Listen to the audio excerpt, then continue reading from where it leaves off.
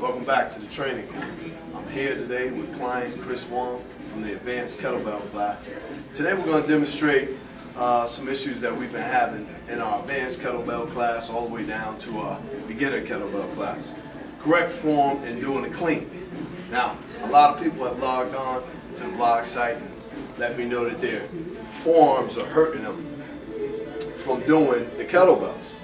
Most of the times it comes from your form in the clean. A lot of people do their clean, they just want to get the weight up and lift it, and it starts to bounce, which can create bruises. Make sure that you're cleaning with the weight that's going to give you a workout. And a lot of you in the classes, advanced and beginner classes, you like to grab the small kettlebells to do your clean.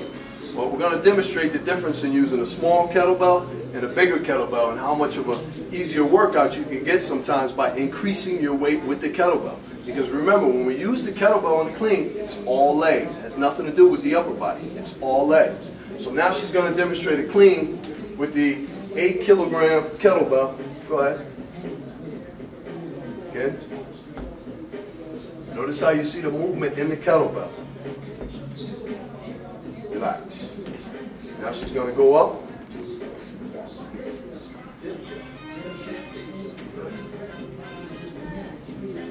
Nice. A little more stabilization with the kettlebell now because the weight is more demanding on the hips and there's more of a gravitational pull. Good.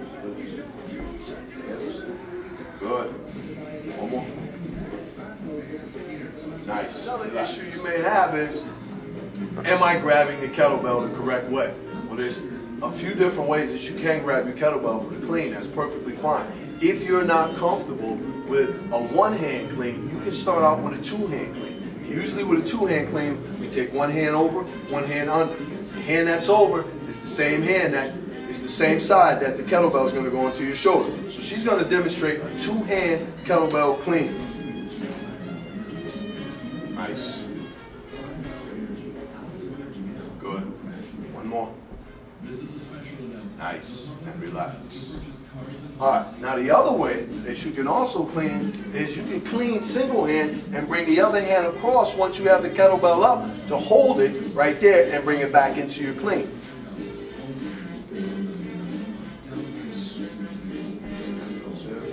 Good.